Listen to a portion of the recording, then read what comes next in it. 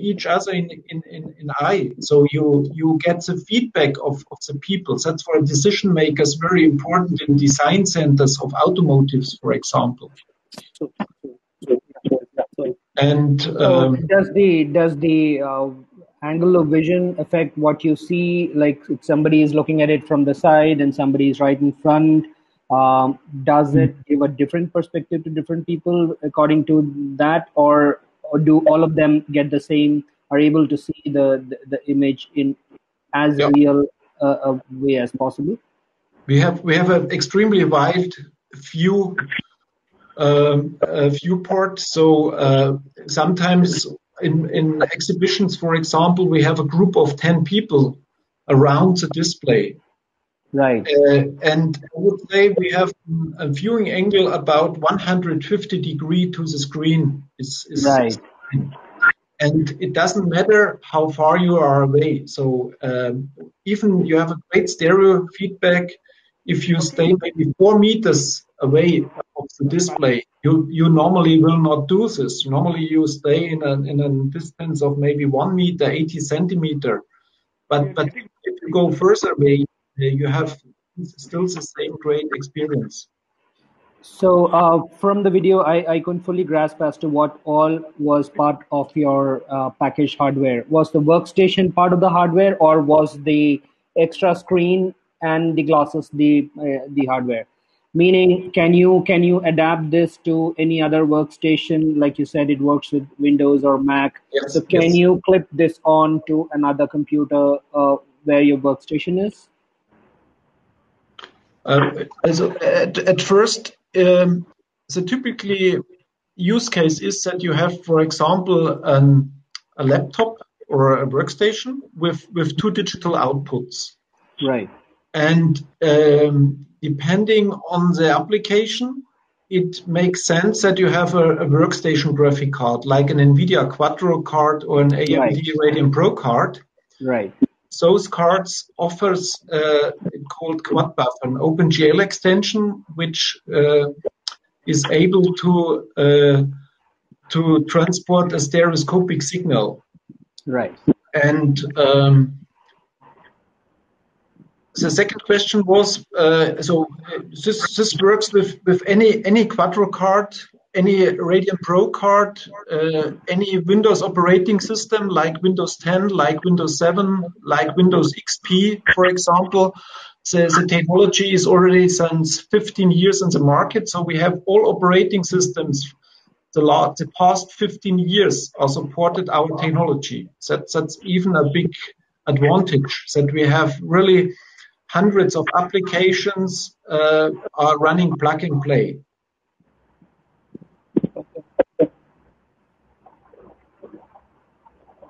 I think, yeah, we should maybe, I think once the panel discussion is over, should probably get a chance, I think, whether with Joseph or with Hari, if is there, to see what are the other applications. And Joseph, one other very simple question: what is the maximum dimension of how big can the immersion go? Can the visualization go?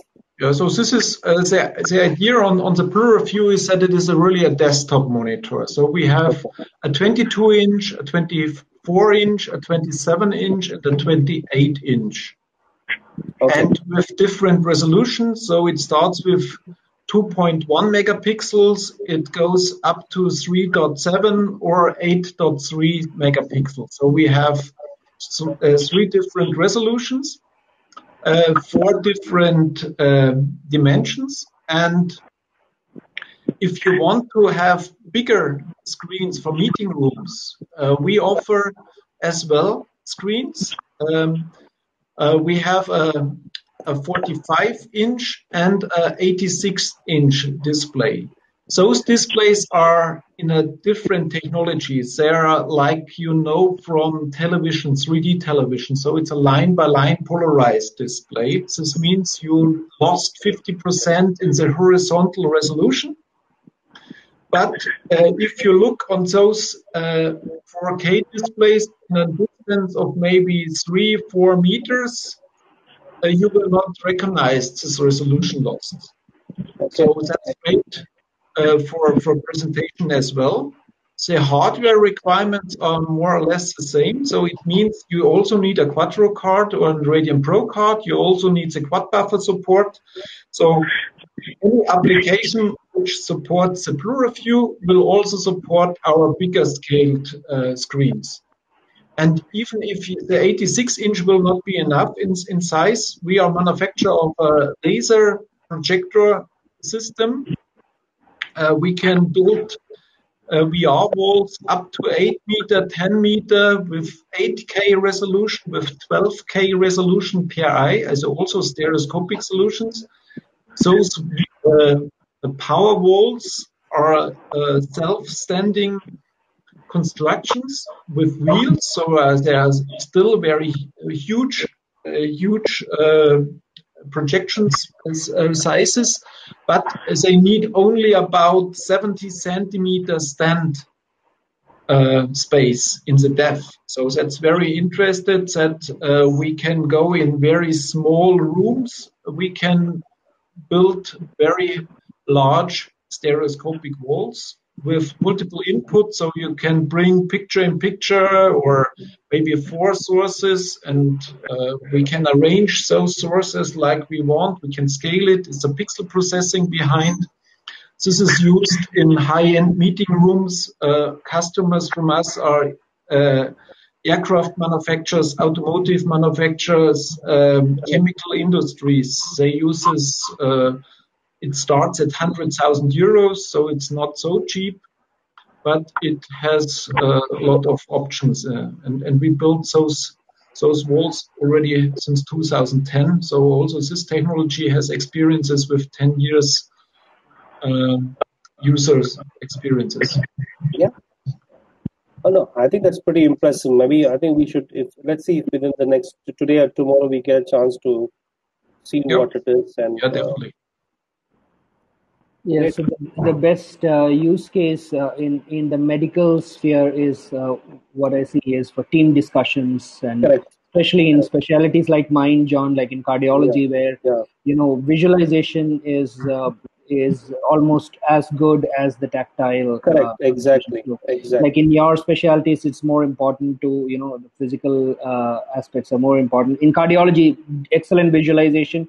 And the limitation is, that it's sometimes difficult for the entire team to view the same three-dimensional image. So that's where this can be very useful, that the whole team can see. Yeah. It is going to be very useful in a lot of soft tissues organs. Yes. That's the way I look at this. I think a lot of customization can be done. Yeah. So what's the software interface here? What is the software interface? The software is very flexible. So in the video you saw, I guess about 20 different applications, but maybe there are more in the market. So we made investigations in software applications since February this year. So I believe there are more applications available. We helped already in our 15 years market time a lot of software vendors to implement the stereoscopic viewing in their application. So we have a worldwide distribution network. We have also, I think that would be one of the next step. We should go here in India. We have already, I think, 4 or 5 demo systems of the PlureView in India already available. So it makes sense that we give one of those displays in your hands, that you get your own experiences and you have your own applications, and we can get in a discussion if the application comes maybe from US or from Japan or whatever, then we can get in touch with the software vendors. We can explain the software vendors how easy it is to implement a stereoscopic interface in their existing application. And here it is important that our PlureView displays are not need a proprietary interface. So the good for any software vendor is if a plurified display works, all other stereoscopic devices on the market also work. So like a projector, like a 3D TV, like an autostereoscopic display, for example, or like not sure which kind of other devices on stereo hardware. So it's important. The software vendor only have to bring all 3D applications have one viewport. One viewport means one camera, which looks at the scene on your 3D printing scene, on your point clouds or whatever the content is under this. And the stereoscopic application has to send a second cam, like our two eyes, and two eyes have to look in an eye distance of 6.5 centimeter on the scene. And the content, the second cam capture, this has to be routed in the OpenGL quad buffer interface. That's in principle the only thing what software vendors have to implement. And quad buffering comes from the Unix world already, so it's older than Microsoft operating systems. And that's where we have an OpenGL 1.2 extension. A very old extension is necessary. And it is already implemented in DirectX, and it is already implemented in Vulkan. So even the latest APIs, graphic APIs support quad buffer, as well the oldest one supports them. So, and the translation to the final hardware is not in the software. The software vendor don't has to care about the hardware. The graphic card vendors has to care about this. So NVIDIA, AMD, and in the future as well Intel. Intel will come also very soon with standalone graphic interfaces, and so that's a good thing that a lot of hardware vendors will care for the last part of the visualization, for the monitoring on projectors, on direct LED walls. That was the missing thing. So also direct LED walls support quad buffer stereo, for example. So that's all covered if the pluriview will work. So what was the globes that I saw on the video? What do those globes do? That's more or less an example. So I think the best integration would be if we use globes with markers. So then you don't need the balls. The balls are a tool you can. It's more like the handles. I saw that in the other video, in the expanded version. It's balls with they have the orientation with the glass. I see. So with the glass, like a navigation, you orient yourself, and the balls also have the markers. Right. When you move, you're able to move, controls you have. Got it. So it was nice. I mean, actually, I saw the full version of the 3D PluraView. It was very impressive.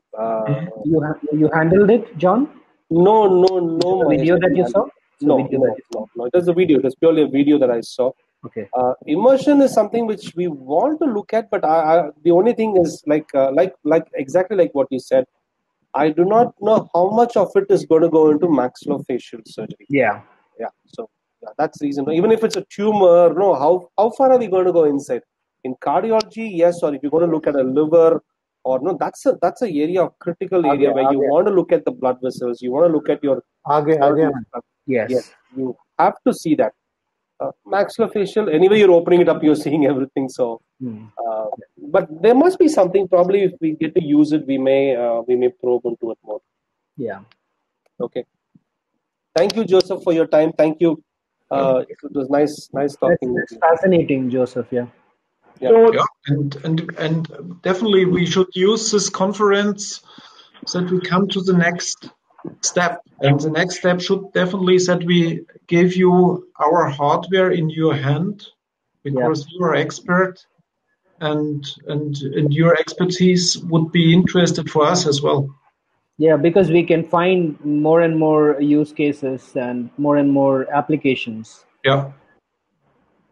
So, And we have already a good relation to a Netherlands software vendor. Versalis is their application name, and they have a very cost-efficient visualization software for all kind of ultrasound, CT, MRT data sets. Yes. And if we give you this bundle at first, the hardware plus a custom software, then you have already a very fast experience platform for the medical data visualization. And if you are more interested in the printing things, for example, Dassault systems with CATIA, Siemens NX, or also PTC Creo, for example, or SolidWorks. Also, softwares are running with our PureView as well. And I think also an older version of Rhino. Not sure if you know the application, CAD application Rhino from McNeil. This is also one of the CAD application which support stereo viewing. okay, so gentlemen, let me introduce Dr. Atul Goyal, who is also joined us. So Dr. Atul Goyal, sir, is actually he's a neurologist and neurosurgeon from Keim Hospital, and also the professor head Department of Neurosurgery, King Edward Memorial Hospital, Mumbai. So thank you, sir. In fact, today's morning presentation was really, really very interesting, and we could actually gain that knowledge in terms of the intricacies that 3D printing can serve, and also imaging. So Jeff comes from the 3D imaging space and visualization. So we're just discussing on those aspects. We're just waiting for gentlemen to join, but we will start our panel discussion. And Dr. Mahesh, Dr. Goyal, just wanted to introduce him. He's a doctor. He's a pediatric cardiologist from Amrita Medical Institute. Yeah, and Dr. John Nason, who is a orthognathic surgeon, who's done some great work in 3D printing for many years that he's been serving. And Jeff is actually a technology respondent who is offering 3D imaging AR solutions. Yes.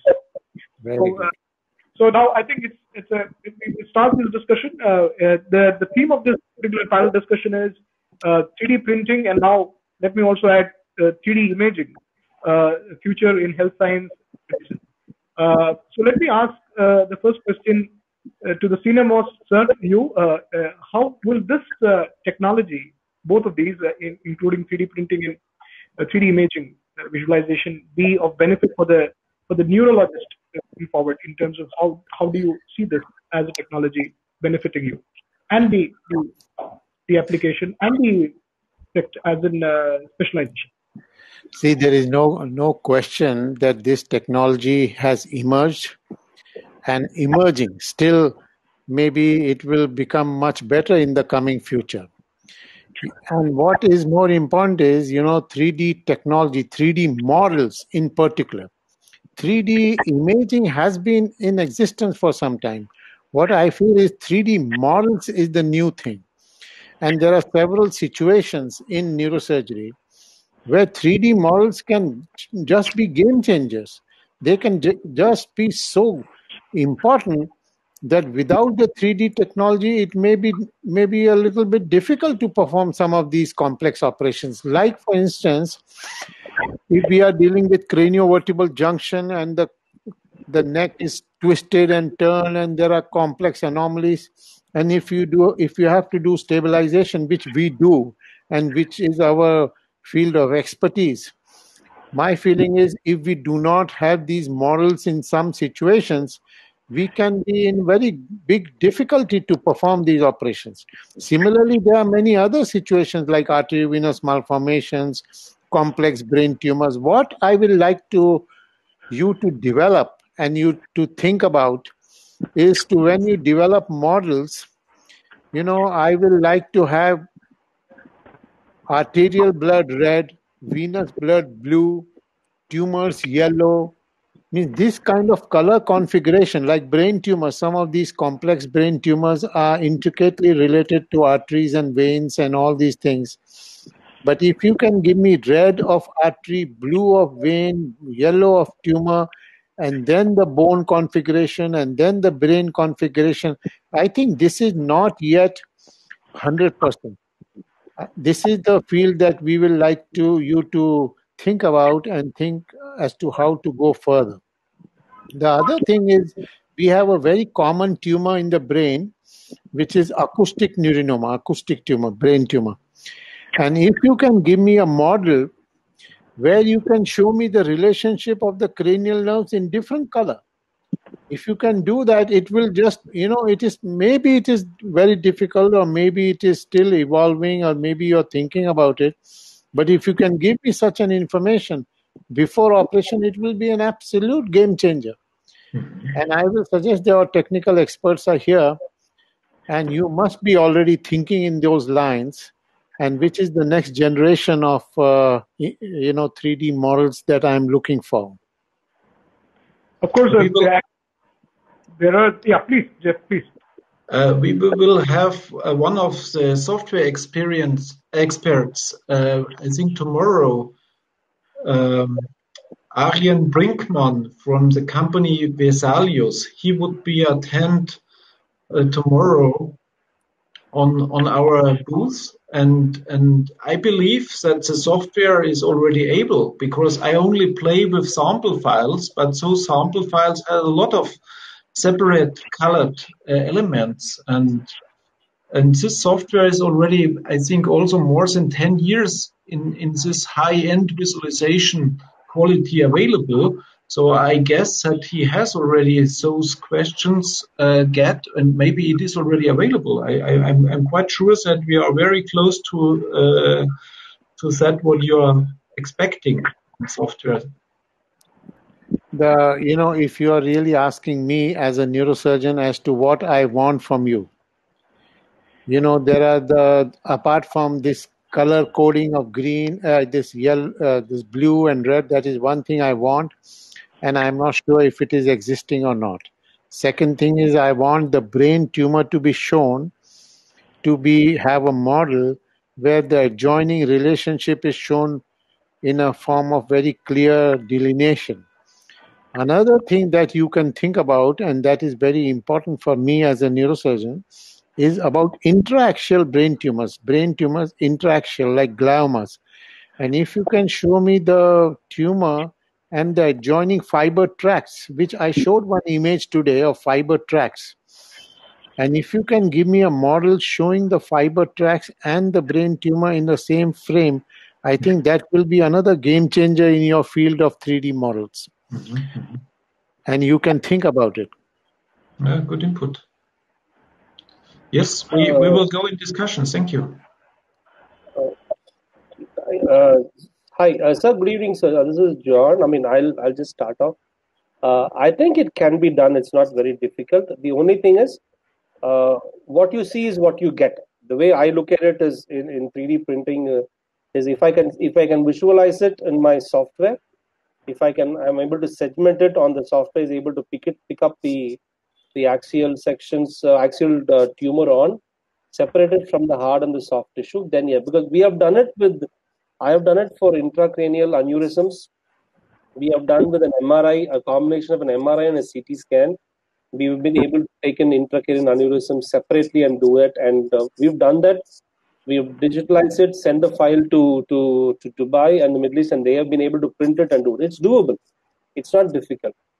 Two questions will work. One is the time taken, and number two is what is the cost involved for what's the payback that we're going to get from a commercial standpoint.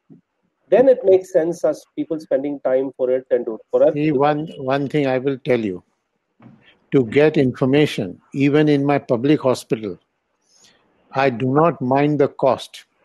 If I can get some additional information, as I have shown today morning, yes, that we were the first one in the world to introduce 3D models in arteriovenous malformation surgery, in craniovertebral junction surgery, in skull-base reconstruction surgery, despite the fact that our patients are poor and they cannot afford. But when it comes to investigations, I will never, back out just because the investigation is expensive. That is not the principle on which I work. So the best thing is, if the model can be made which helps me, I will use it. Irrespective of the cost factor, no matter how the patient is poor or not poor or whatever. And this help could be in a first stage. That's happened in the automotive for a long time. So if you made in the first stage, you start with the visualization in real time, because that's a benefit. If you have this holograph view on our PluroView, for example, you see it in real time. You have no printing time, no data preparation time, whatever. So if you have the software which is able to support in the same viewport two different sources, like for example this fiber things or the tomography MRT data, then you play with those data, you rotate it, you zoom it, you made a selection that you see inside. All these cross selection things are possible, and in your brain you understand what's happened, and then you started the printing because you see, okay, it will have a benefit, and then you have maybe 3 days later your physically model, and then you can work then on this physical model. But I think it is also often important that you get a fast feedback. Yes. So, Dr. Atul, hi, I'm Dr. Mahesh. I'm a cardiologist. So, I have my problem statements are very similar because we look at extremely tiny arteries, veins, soft tissue structures when we model for the heart. So, this challenge that you said that about being able to identify the course of a nerve, its relationship to its surrounding structures, differentiating a fiber or the margins of a tumor. So that first of all is dependent, number one, on the quality of the baseline imaging, whether your imaging itself was targeted at really acquiring that level of information. Second is the segmentation process, where, like John said, somebody who knows what he's looking for, he knows that he's looking for the course of this nerve and knows how to trace it through this actual stack of images, can really just through the process manage to do this very effectively. It can very well be done as long as the image has been acquired, and number two, the segmenter knows what he's looking for and how to segment it out. So that should very much be possible.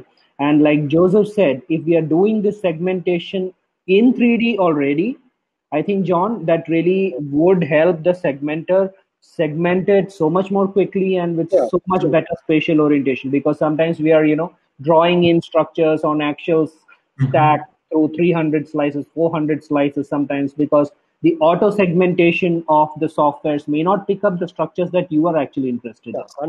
It doesn't. So then you have to actually go in and manually draw it in or subtract it out of the areas that have been auto segmented by the software. So in cardiology also, that is sometimes I spend hours doing that for a tiny baby with tiny vascular structures.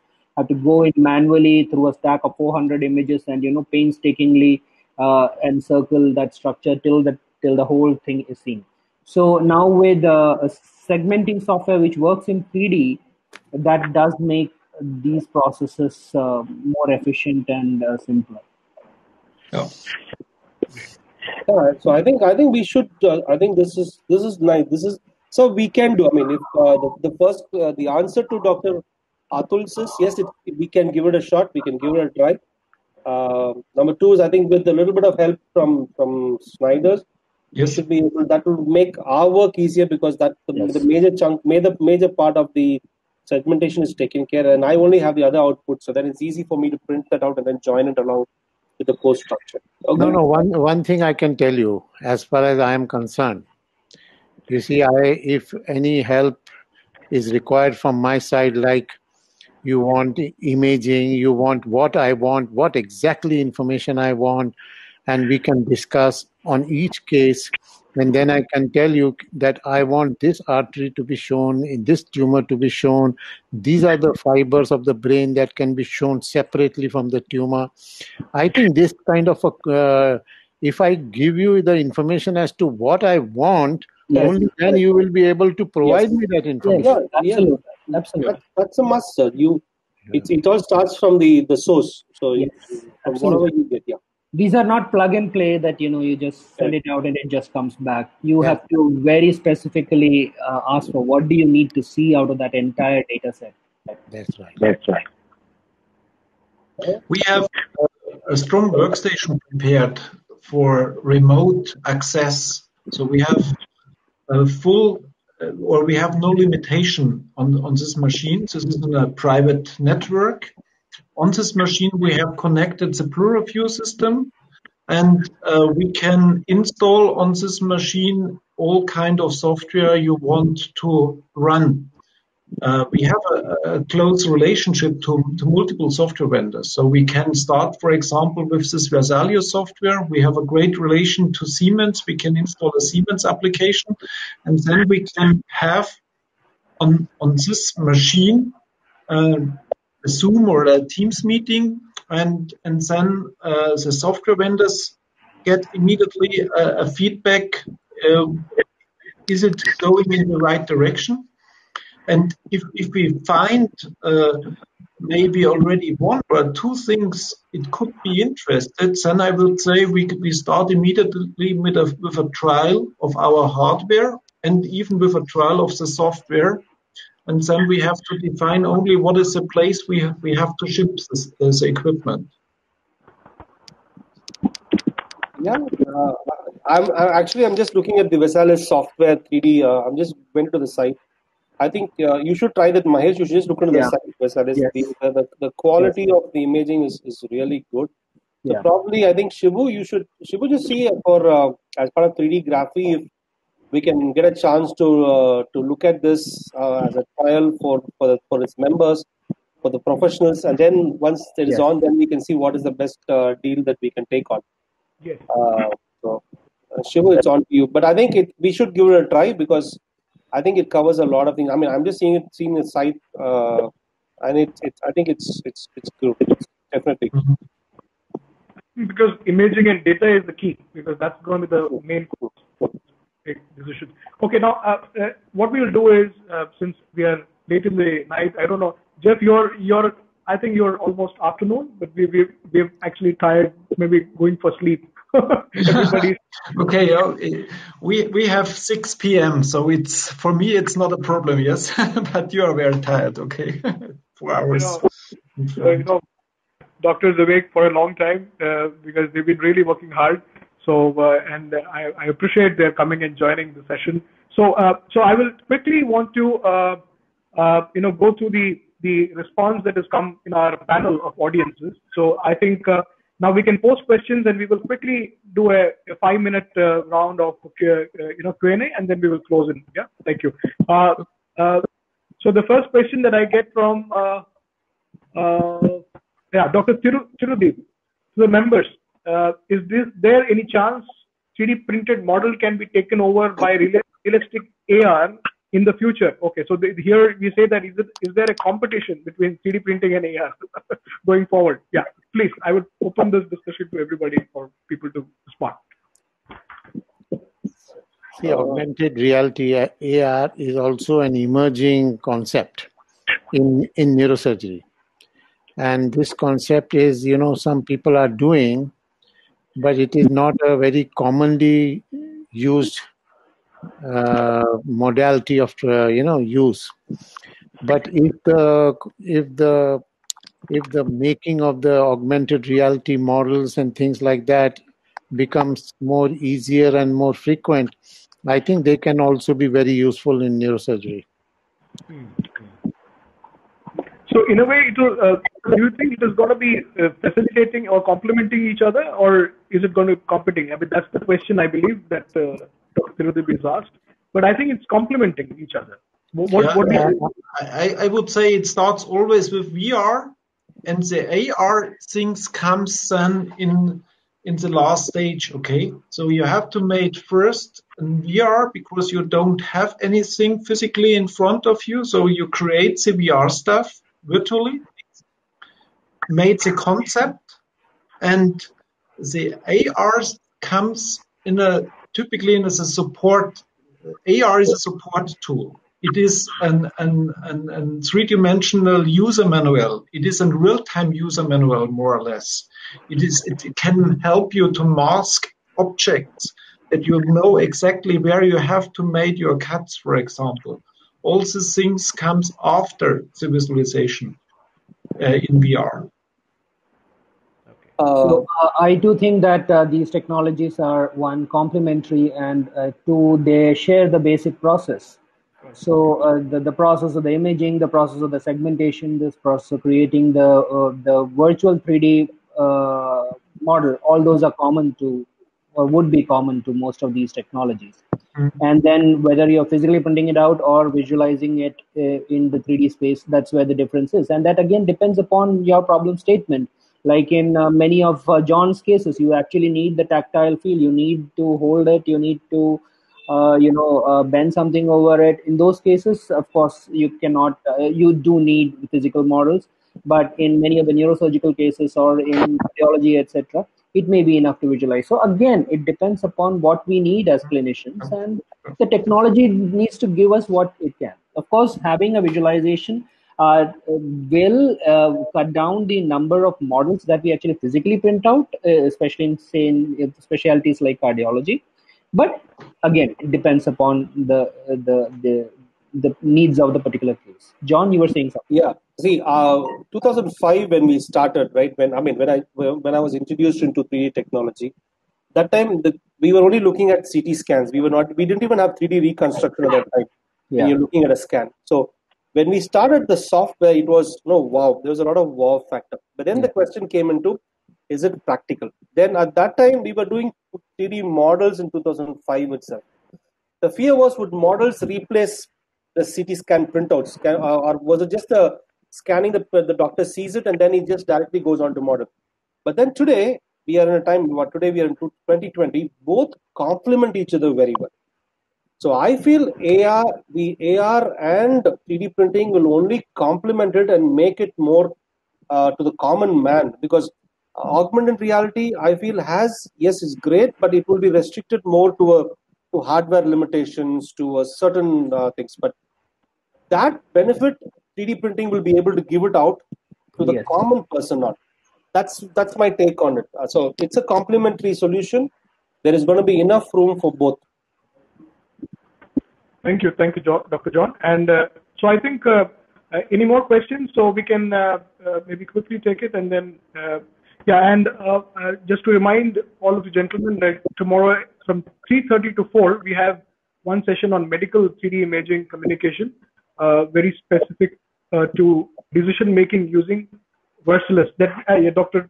John also did mention now. I think that's the session that is going to be held tomorrow. I think it'd be interesting for all of us to gain some knowledge on that subject. Okay, what are the softwares used currently? Is what is asked by Srihari. Softwares for what? This is for Joseph, I think. The question was about that. Yeah. Yeah, the question would be to your audience. So we don't know what application did you use now? So which application did you use for printing or for preparation, your construction, for example? Okay. Okay. From my side, I'll tell you. I mean, for us for conversion, for us for visualization is either going to be 3D slicer that we're going to use, or whenever we could afford it, it's going to be materialized mix software. I mean, that's the best today in the market. But then when it comes to virtual simulation for us and virtual planning, I use a haptic device because that's something which we have. That's from GeoMagic Freeform. Yeah, I know Freeform very well. So with the haptic, the software is one, but with the haptic, it gives you an actual feedback of the bone. No? So then you can cut it, and then that gives a feedback. So we have a lot. The local surgeons, we encourage them to come to the lab so they can sit, they can feel the bone, they can do the cuts. and also where the canals are, you can dip on the canals there, so they know what's the kind of the bone that you have. The haptic gives you that feedback. So hey, Mahesh, that's something that we should the have. haptic and the stereo fits together. So haptic and stereo fits perfectly together.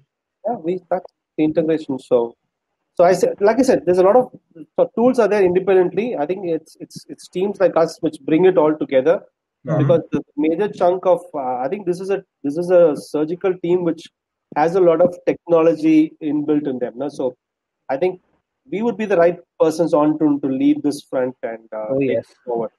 So also now that we have Dr. Atul Goyal sir also joining the team, yes sir. So I think your response and your inputs will also be of help. So we build a team around Graphy going forward in terms of what is the end requirement. Yeah.